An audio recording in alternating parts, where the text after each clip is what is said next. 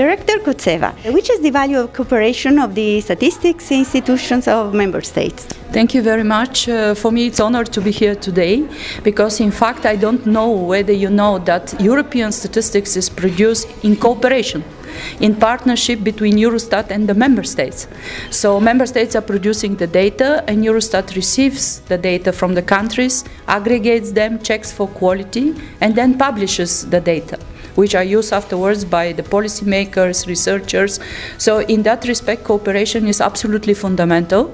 And what is more important that in today's world, when everything is changing and we are challenged to measure new things like migration, globalization, digitalization, we statisticians are challenged to find new ways to measure these things.